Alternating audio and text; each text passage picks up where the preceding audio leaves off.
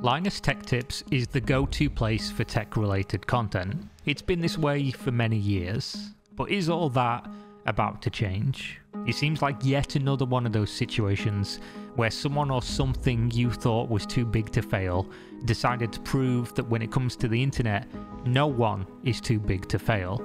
The difference between us and somebody like Gamersnexus or Hardware Unboxed is we test new components, new tests, every time. From this clip to being fact-checked by the same people that they called out, Gamersnexus, to a ridiculous but all-time classic YouTuber apology, to some accusations of sexual harassment and more. So I'll skip the 3-minute intro about who Linus is, what Linus Tech Tips does as a company, and assume that you know that this is the biggest tech YouTube channel on the planet. Up front, I like Linus Tech Tips. I like the YouTube channel, and I'm sure many of you do too. I've watched it for what seems like forever. However, his handling of this entire situation has screamed that something needs to change. Sometimes money, fame and status change people, and rarely do they change back. I'm going to hope that that's not the case this time, but there are a lot of accusations, some without evidence and some that are just objectively true. So first up, Gamersnexus started a dig into Linus Tech Tips' claim that their testing is better. I'm going to assume because they already knew that Linus Tech Tips were doing things the wrong way, and this was just sort of the catalyst to say fuck it and fuck you. After all, if you're doing what you perceive to be better work and then get called out by a bigger channel, that is one way to motivate an expose. What Gamersnexus found was probably worse than expected. The boring but super relevant stuff is that Linus Media Group have been operating with poor, negligent quality control and frankly terrible ethical practices. Examples given were varying in severity but were enough to show that Linus and the team are pumping out content that hasn't been checked thoroughly for mistakes at any level of the video creation process. Even at the very base level, their testing specifically, which is obviously an incredibly important thing to get absolutely 100% right every time, as millions of consumers look to these tests for guidance on spending their hard-earned money. And obviously not just for the consumers as well, Linus Tech Tips are ethically and morally bound to representing the product and the company in the exact way that the product and company should be represented in the first place. Their process is essentially causing harm to consumers and companies, and it's all due to their testing negligence and lack of quality control. Essentially, the testing was off, and that led to incorrect conclusions being made, and therefore consumers being tricked into a decision on faulty data. This wasn't or isn't a one-off. Gamersnexus gave enough examples that are clear as day indicators that something in their process is severely wrong. Not only that, but they also highlighted that Linus Tech Tips would catch some errors during video editing, and instead of correcting those errors in the video before setting it live, would just post text on screen in annotations or comments in their YouTube section to clear up straight misinformation. Now this might sound innocent, but it is absolutely unacceptable as a practice. Not only do the majority of users never read the comment sections, but a great number listen audio only and don't see the corrections on screen. That means as a content producer, it seems like Linus Tech Tips are happy to say we are the authority on this topic, but we are also okay with being straight wrong about what we're saying if the alternative is having to spend 5 minutes reshooting part of a video that was just factually incorrect. Why exactly this is happening should be pretty clear. Linus Tech Tips is being driven like a stolen Ferrari. The business is trying to be everything and to grow exponentially for the sake of it. They are not happy with being number one, they want to be even more. And don't get me wrong, there's nothing inherently wrong with that concept. But when you sacrifice quality, ignore valid criticism, and treat your consumers who give you that status as if they are second to those numbers, you have fucked up, and maybe there's going to be a downfall shortly after. So next up, some of the examples given of why this is so egregious is that Linus Media Group posts their employee interviews publicly, which means people can access them. These interviews are incredibly consistent with what everyone can see from a public standpoint.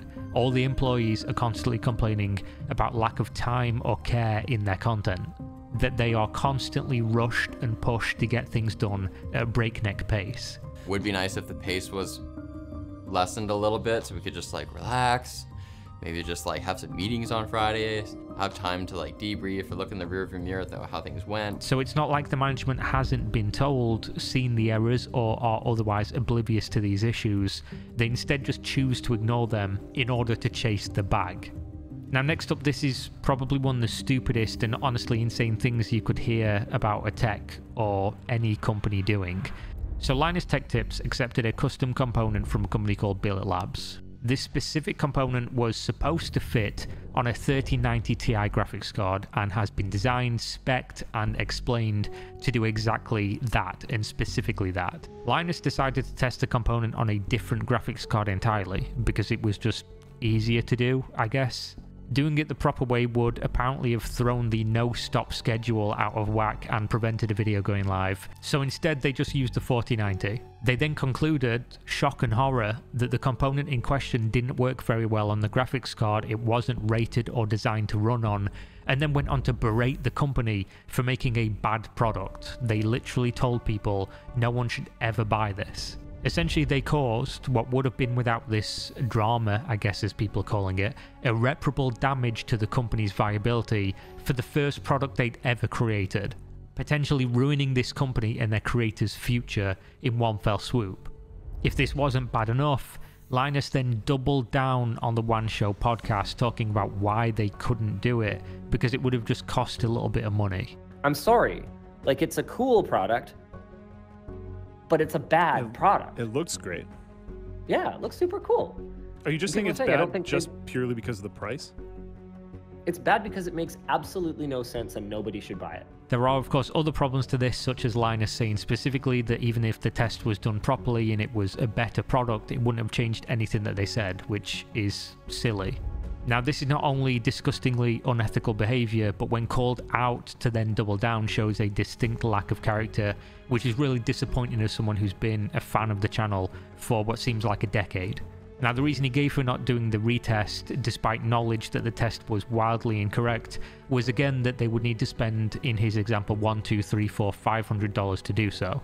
I don't know, guys. I'm not sure if I can apologize for not spending another $100, $200, $300, $500 of various people's time sitting and engineering a workaround to a product that, no matter the result, nobody should buy. Now, keep in mind, this is a studio that accepted the product for free, so they paid nothing to get the product. They then made a video that got 1.5 million views with sponsorships inside, and they couldn't be bothered to spend $500 to make sure it was accurate for the company's sake, who gave them the opportunity to do this video in the first place, that Linus Tech Tips obviously then made a whole bunch of money from. And I will just say this channel earns tens of millions of dollars yearly in revenue, just for the record. Now, if that wasn't bad enough, it gets worse. So Billet Labs asked for the prototype back, since it cost them thousands of dollars to create and was their only one. Linus Tech Tips agreed multiple times in writing during email conversations to return it.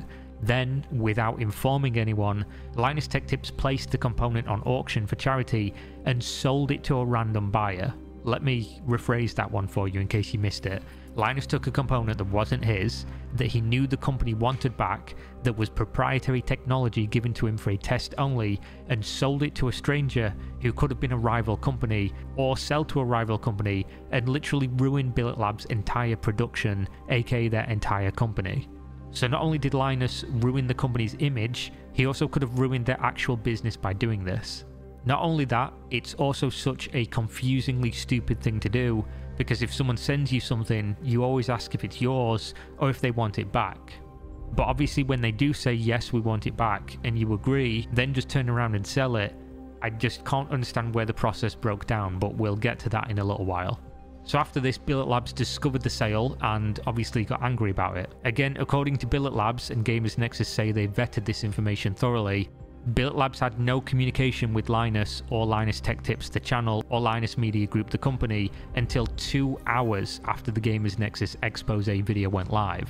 At that point, they reached out to Billet Labs and told them that they would make it right by paying what Billet Labs claimed it cost to produce, which obviously makes it look like Linus only reached out when they knew they'd fucked up and it had gone public. So after this, Linus made a forum post discussing the video that Gamersnexus created. This was really bad, as you would probably expect. He said he didn't sell the component He auctioned it for charity due to a miscommunication, which no one cares about. The issue isn't that it was for personal gain or for charity. The issue is that you did it in the first place. In the post, Linus also claimed they already reached an agreement with Billet Labs over the component, but it was worded in such a way that it seems like they did so prior to the Gamersnexus video, which according to Billet Labs and Gamersnexus is false. Though by the time of writing this, it would have been true. It just seems like it was worded in a way that came off as it was done so before the video. After this, Linus goes on the offensive and essentially calls out Gamersnexus and makes them the bad guys, questioning their journalistic practices, and makes himself as well as Linus Tech Tips as the victim in all this. Essentially, Linus thinks you have not performed journalistic practices well enough if you haven't reached out for comment when the comment wouldn't have altered the reporting. This whole thing just comes across as gaslighting, to be perfectly honest. I know that's an overused word, but I don't know what else to say. It lacks the slimy corporate PR response, but replaces it with something equally as dirty. Essentially, the entire response is either lying, placating, or misdirecting. There is no taking blame for this, and essentially it just comes off as, oh, they're just trying to cause drama, and this isn't really right. Towards the end, and maybe trying to put things to bed, the message states that this won't be getting talked about in the future, and to expect no further comment as everything that needs to be said has been said. Obviously, everyone disagreed with this sentiment, because nothing of value or consequence had been said from them at all. Now, if it all ended here, it would have been a particularly sad ending to the story because nothing would have changed, and clearly Linus thinks they have done absolutely nothing wrong and are in fact just the victim of some kind of hit piece.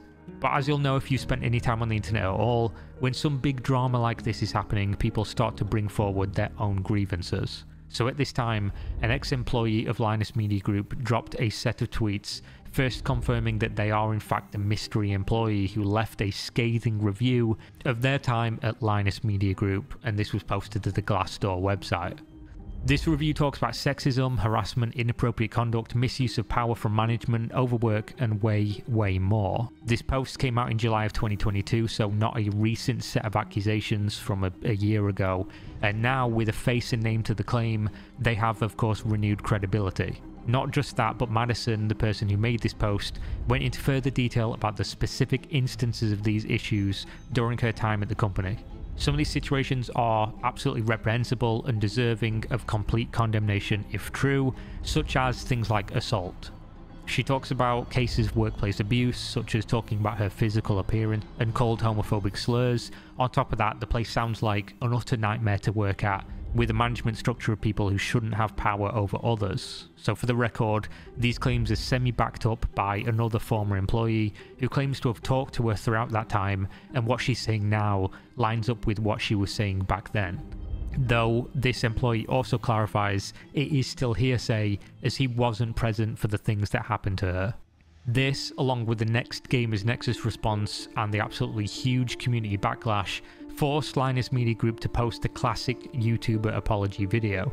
First though, I don't really know how to say this, they posted it to their paywalled content site, which is a first for me. I've never seen somebody paywall their apology video, but then again nor have I seen somebody joke about sponsor plugs in an apology video or actually plug their store during it. I've asked the team to unflinchingly address both the concerns that have been raised and how we intend to fix them, with the money we'll make from our sponsor. Just kidding. Hold on. I'm mostly on the product side. LTTstore.com. What? Somebody had to say it. Thank you all for holding us accountable.